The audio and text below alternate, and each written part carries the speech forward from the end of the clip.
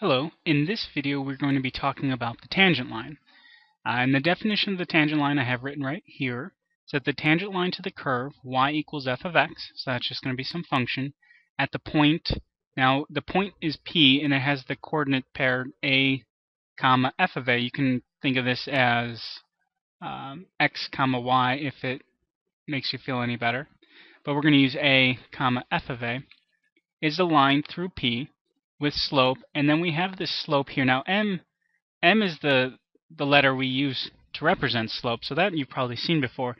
You may not have seen this before. Okay, we'll talk about this more in probably the second half of this video. So we'll just kind of ignore this part for now.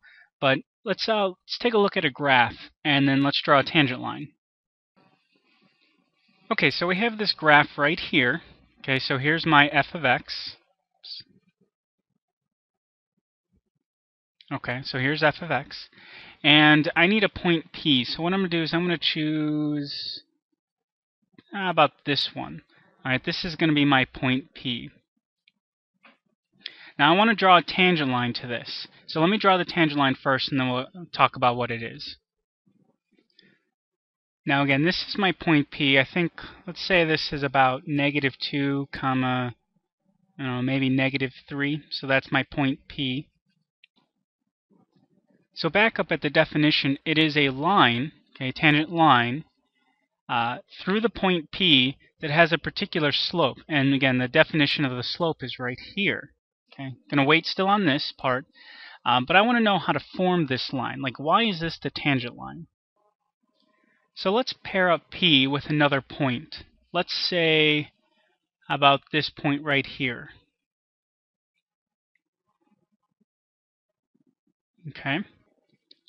Now what I'm going to do is I'm going to connect these 2 points, so point P and then this other point right here, with a line. Now I actually erased the point -2, -3, so it wouldn't get in the way of this line. Okay, but this line right here, we call this a secant line. Okay, a secant line is a line that connects 2 points on a graph. And one thing that I'm interested in is the slope of this secant line right here. Now we know how to find the slope. Okay, we use the letter m, and that's y2 minus y1 over x2 minus x1. Okay, this is just kind of a quick review on finding the slope at 2 points. Okay, so this point, I think I had -2, comma, -3, and then this one was 1, comma, 2. Okay, so what I'm going to do is I'm going to call this one y2 and this one x2. Then this one will be x1 and then y1. So we're going to get 2 minus -3 over, and then x2, which is 1, minus, and then x1, which is -2. Okay, so that's going to be 5 over 3. So the slope of this line right here has slope, or will be 5 over 3, or 5/3, which makes sense because going from this point to this point, let's see, do we go, because of rise over run, so 5 over 3, do we go up 5? 1, 2, 3, 4, 5, and then over 3. 1, 2, 3. And it lands us right on that second point. Okay, but what does this secant line have to do with this tangent line? Okay, I'm going to erase most of this stuff right here and just keep the graph and the lines. Okay, what I'm going to do next is, okay, this is our point P, so this stays fixed. What I'm going to do is I'm going to take this point and I'm going to move it a little bit closer. So about right here. Okay, what I'm going to do is I'm going to make the secant line connecting the point P to this point. Okay, so now we have another secant line. Alright, that's fine. So now let's take another point. Let's say maybe right here. Alright, what is that secant line going to look like?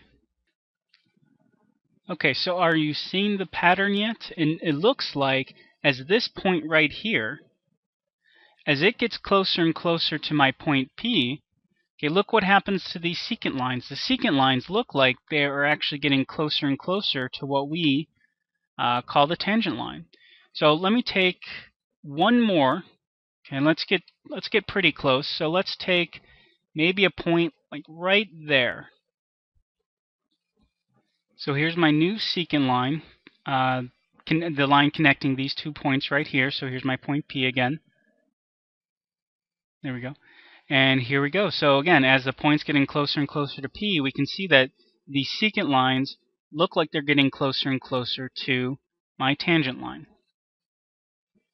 Now, if you're familiar with how limits work and how each one of these secant lines had a slope. We can call this like slope 1, and we can call this slope 2, slope 3, slope 4.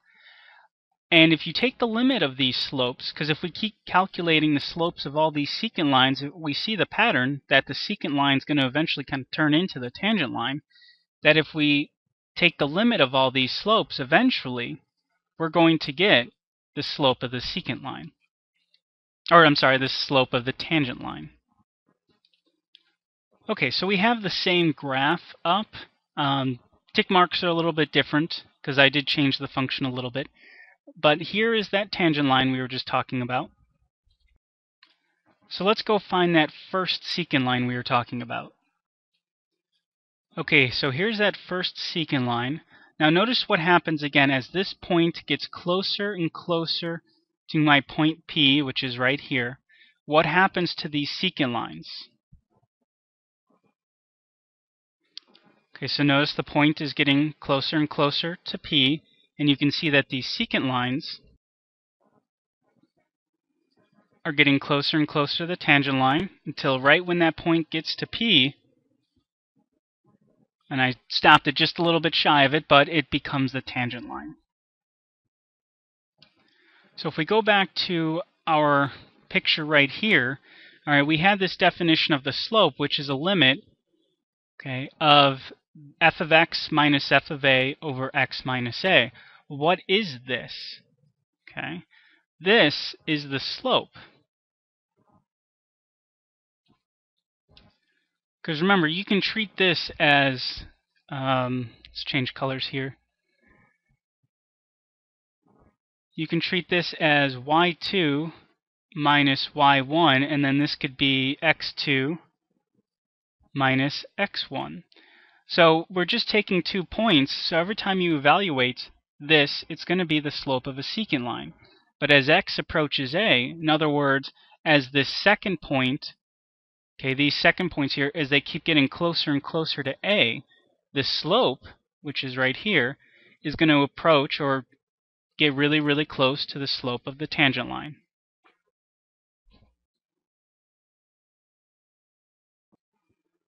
Now, since we're talking about limits to calculate the slope of this tangent line that we have down here, well, we notice that as we are calculating slopes of all these secant lines right here, we were hoping that as the secant lines get closer and closer to the tangent line, that one, they would become the same line, and that the slopes would turn into the same, so that we would know the slope of the tangent line.